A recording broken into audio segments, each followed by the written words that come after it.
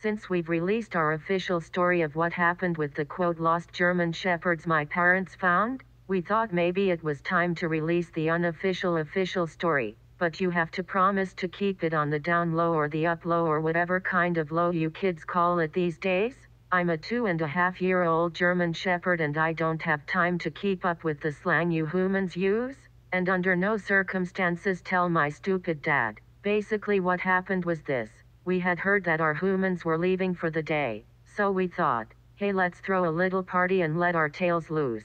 Well, my sister Sasha decided she was going to make a little money and charge everyone an admission fee, or they could buy some bully sticks from her and get in at no charge. What I didn't know is that she decided to hack all of my social media accounts and she invited everyone. I mean everyone. If you're watching this and realizing you didn't get one, I'm sorry. Talk to the little cotton ball with teeth over there. Some of the most famous dogs on the internet came. Holy moose knuckle, I'm sure the video of Paris Hilton's Chihuahua trying to fight our cat brother Toby will show up soon on TMZ. Our Rottweiler friends next door. Diesel and Dixie ran security and asked the little thing to get out.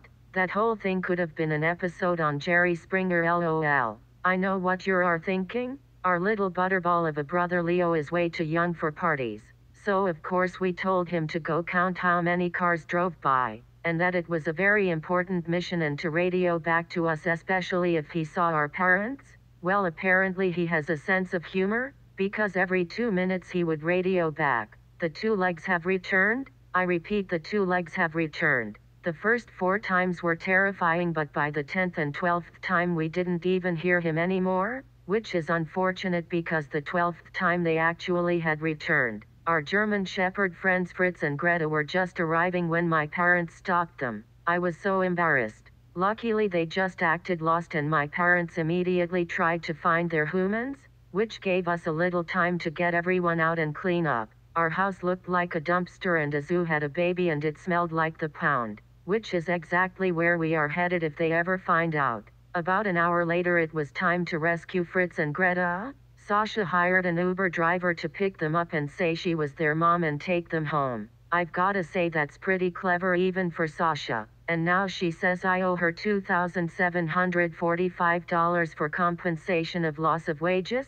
Sasha said the Uber was $64 and she lost out on $237 on the bully sticks she would have sold to Fritz and Greta. Her math is as sound as a walrus in a chicken coop. LOL, always worried about making a buck even if she's stealing from family. We don't question it, we just pay her. She's far too mean. My humans don't call her the werewolf of Michigan for nothing. Speaking of which, I hear there is a full moon coming. All I can say is no, nobody wants to see her then. Shoot, I just remembered something. If you have 2 German shepherds named Fritz and Greta, they were never here. I totally forgot to give them fake names. Sadie out.